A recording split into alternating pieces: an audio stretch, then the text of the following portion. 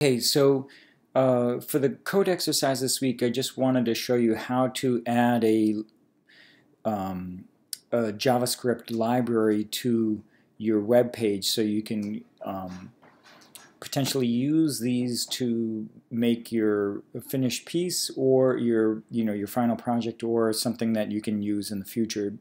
But I wanted you to understand the concept of how this works. You don't have to get deep into working with them, but just kind of set up your program, uh, your web page, so that it's available.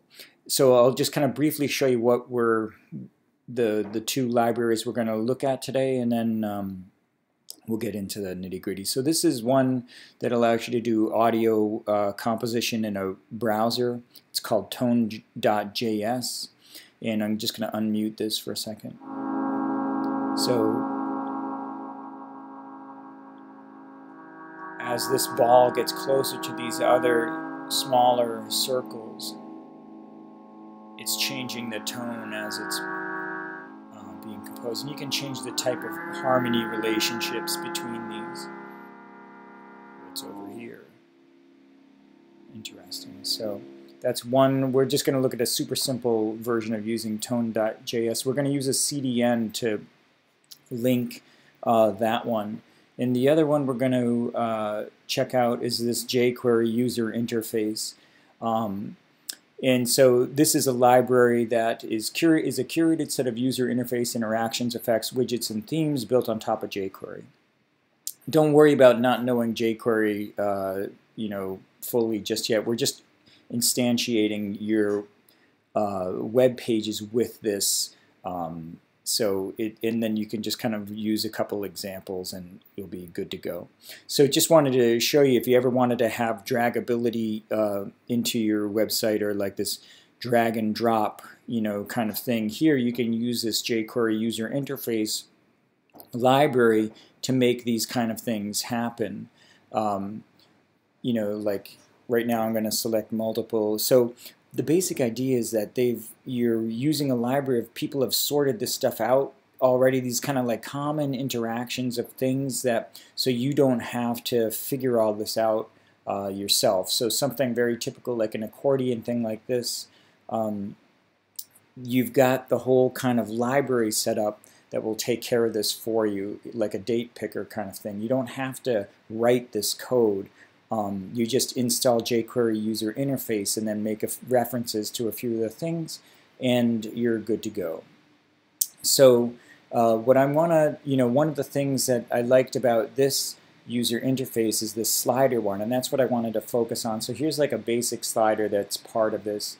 But you could use the same thing to do like a color picker. And you can see the examples down here on the right-hand side, and for all these you can view the source code as well. So I just wanted, so you can kind of use these sliders in order to come up with a color idea, or you could use it for like a graphic EQ or some kind of controlling sound, really to control anything. Okay, so we're going to look at how we use this jQuery user interface to get started. So to start with, we're going to go to this custom download, and this is just what I want you guys to do. So I'm going to model what I'm looking for from you here. And what's nice about this is you can really customize. You can just take the one that you want. Always go with the stable one here, jQuery 1.6, and all those things that we looked at, the widget and the draggable, the size, you can choose to have all of them or just select different ones. And then when you get to the bottom, you just download this and say yes to that. And so that's going to download this to my downloads folder, which is right here. So right there. Here it is. And I'm going to drag it and drop it into a folder that I have on my desktop for all this stuff. I'll call it, you can really call it anything. I'll just call it 6 because I know that I've got a bunch of these already. Okay, so it's right here. Here it is, 6. So what we're going to do now is we're going to create a file to put right in here that's going to take advantage of some of these things. We're going to make a slider and a date picker just kind of from scratch using just a few little lines of code from this website.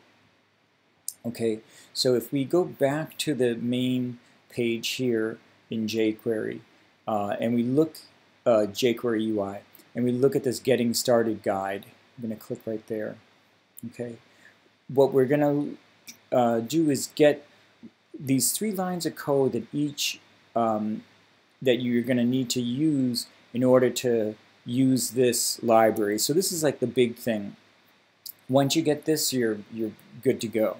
So what I'm going to do is I'm going to go to our Sublime Text, and I'm going to start a brand new file from a file I'm going to share with you that's like, remember I was telling you we want to have like a template one that's just kind of ready to go where you can kind of start up and start running with your web page.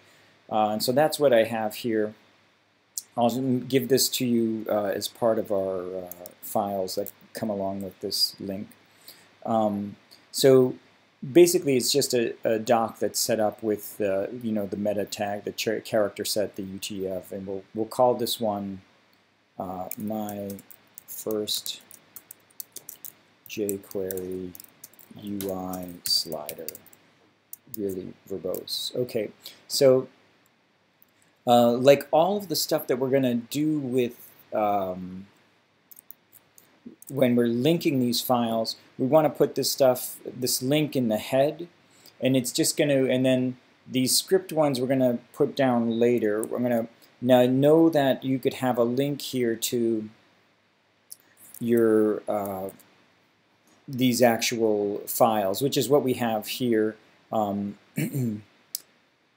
I'll show you where that is. But let me just get rid of, actually we're going to use that in a little bit later. The reason why I'm pulling these script ones down to the end is what we want to do is have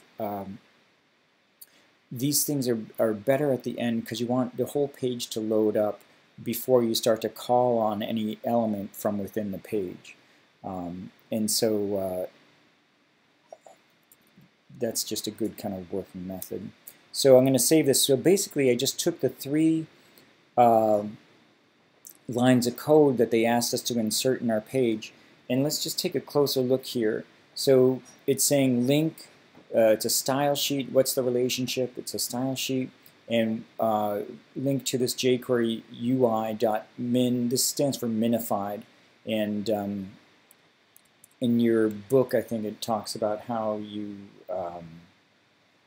basically it's like a lighter version than the full version. And here it is right here.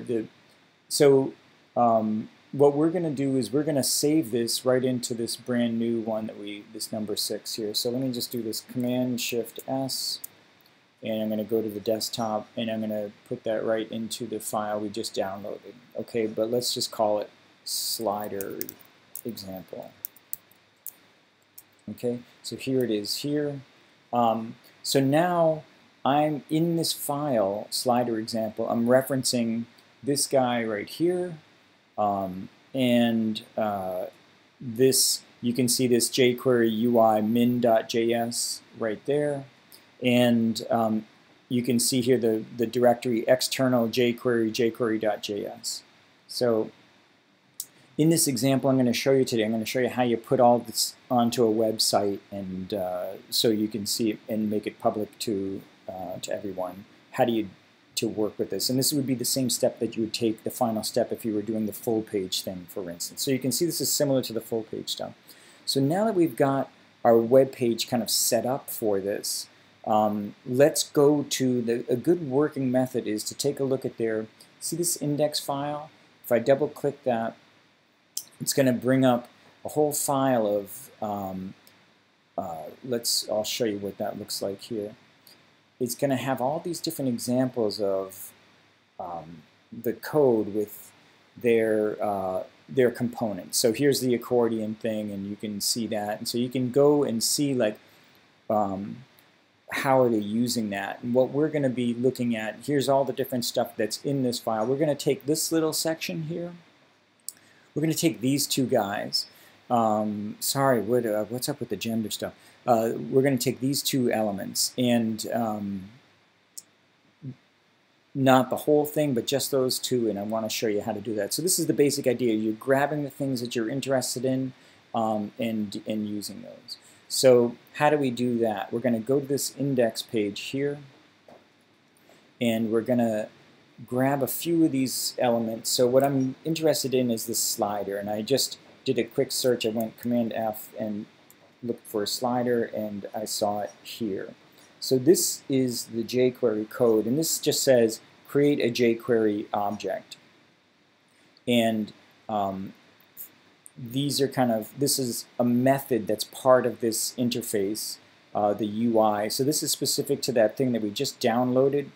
This method now we have available to us because we've added this stuff right here. Because of this, we're able to use this. Okay, but for us right now, we don't need to know all of what this does. I just want you to know how to add it to your site at this point in time. So because this is jQuery or JavaScript, we've got to add it right in here within this tag. And so here's the body. We're adding it right at the end of the body. Okay, and we are going to continue to find here where they reference this other references to the slider. So I'm just going to say find previous, and this is where you can see that these are HTML tags here. I'm going to copy and paste that into my file. Okay, so that's looking good. So now let's just take a closer look at this. We have an ID that we created here, or that they created, that's called slider, and this is referencing that. So it's saying, look for the element slider, do this to it. Okay, so this is just you can see how jQuery is kind of like a shorthand of that. Instead of saying get element by ID, this is what that is kind of like saying right there. Okay, and while we're here, we're going to grab a couple other things to get the date picker going. Okay, so we're going to grab this, and this is just stuff that by looking at that index example, I was able to grab. Okay, just a little example. So here we have an input type. This is just a check out the input HTML reference if you're not familiar with this, and I'm sure it was in the book. The ID date here, that's being referenced right here by this jQuery object, and then we're calling out this method that's a kind of predefined method within the user library. Okay, so I'm going to save this, and if we have any luck at all, we should see this working. So we're going to go back to our downloaded files, and I'm going to just say open with Firefox. Okay, this happened to me before, and there's a little trick that there's a little trick here. This slider needs to have a hashtag there. Now, so if you tuned out, add that to your thing, and that should be. Are you kidding me? Gotta be some little thing that I'm missing here. Okay.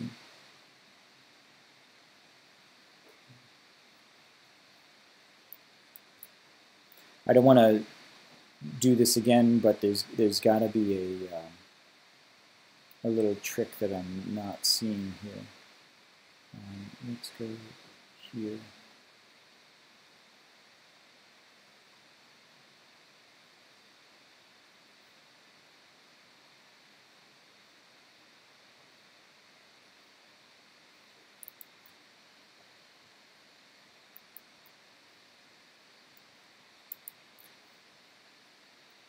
Okay.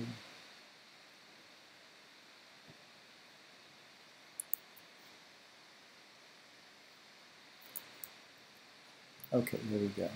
So It was just I had to put the two things higher, the two other links to the jQuery before my actual code.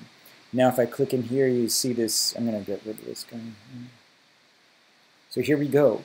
What we just did is we added our range slider here, and we now have this date picker here where you could just say, okay, April 5th, April 15th.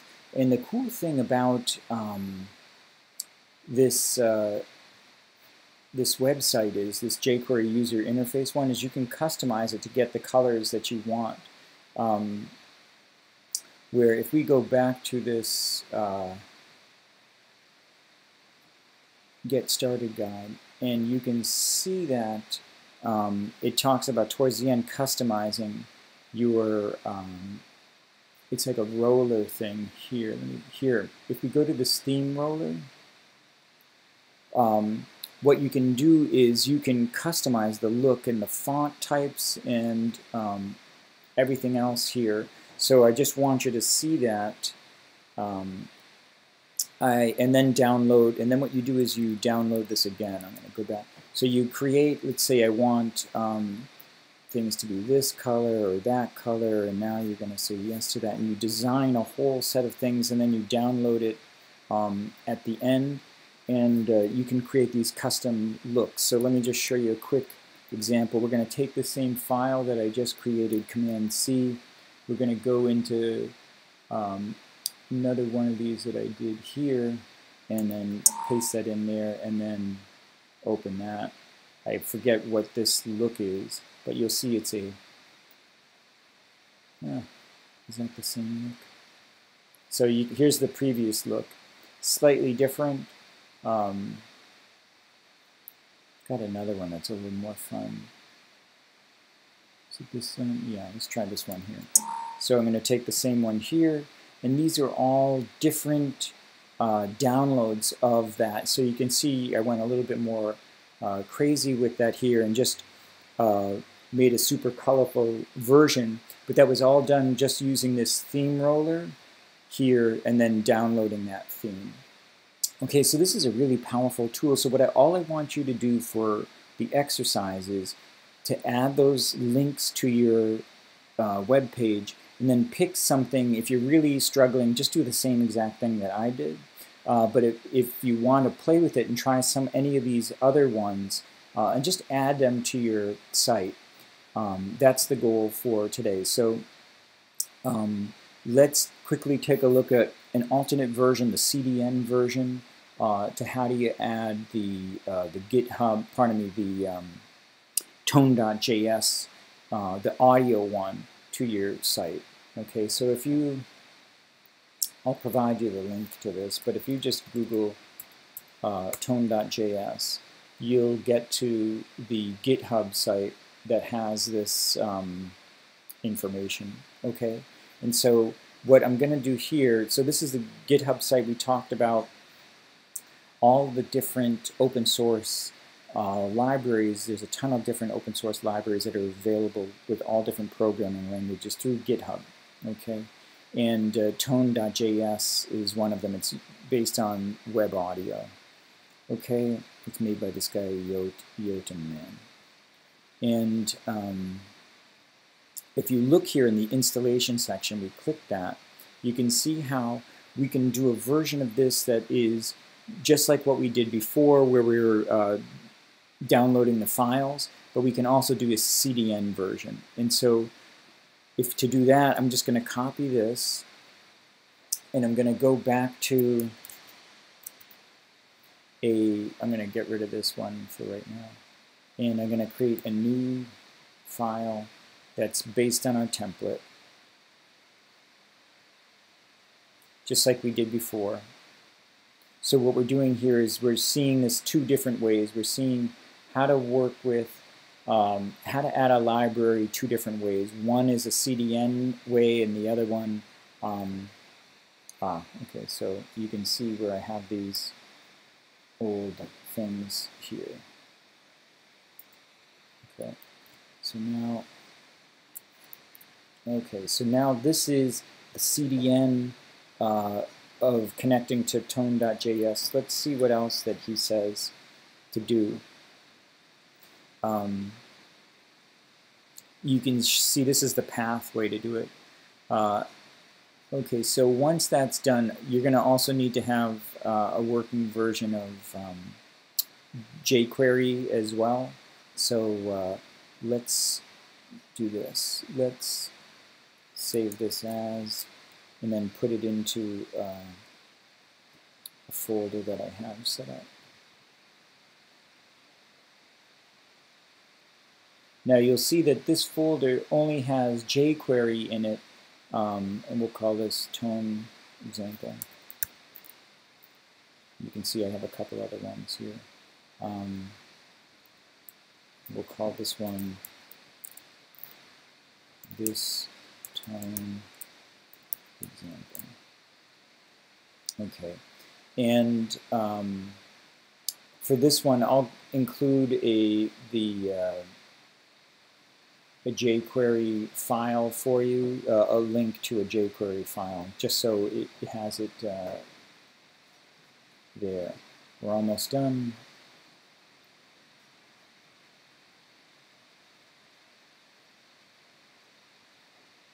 Okay, so in addition to that's the CDN, you just need this jQuery link, and that file should be in your folder structure. Okay, so even though the CDN is the tone, the folder structure you should have JS jQuery here. Here it is JS. There's the jQuery, and now we're going to put a link to that. Okay.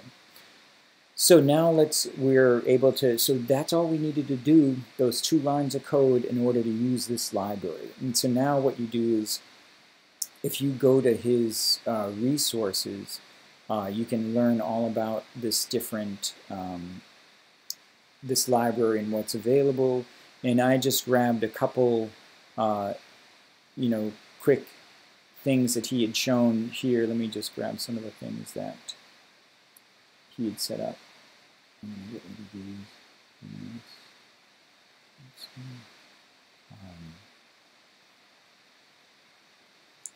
So I'll walk you through this. We'll make a button on mouse down. It could be on click. Make this function happen. Here in the script, this just says, is our script working? Next, we're creating a variable. We can call it anything. And then this I pulled just straight from his website. Created a function that says trigger attack here. We're calling it that there. I'm creating a random number. That's going to be the frequency of our synth. And then that goes right into here. And then this is just the length of that tone. Okay. From reading his test files, you don't need to do this. I'll kind of have a pre-set up thing for you, but you'll be responsible for getting these 2 lines of code into this file. Okay, so let me just grab these things here, and once again I'm going to put this at the end of this file. And let's add a trigger. We're going to say button, and we're going to say on click. You could also do it the other way.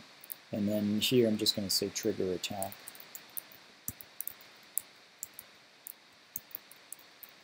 Okay, let's just make sure that that's looking good. Okay. And then let's put them in the text that'll go in the button. Okay, so I'm going to save this tone example. Let's bring that up. The tone library, the tone.js library actually works best with Google Chrome. So hopefully, so you can see, I'm going to bring up the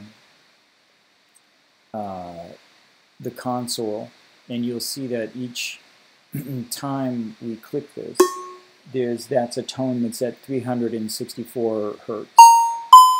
So those higher ones So you can see how with this start you can get to these kind of more complicated sounds and things like that. So that's all for today. The basic idea is, once again, just add these libraries to some web pages, and then for the UI one, create a put one of those UI interface objects into your website. Okay? Email me if you have any questions.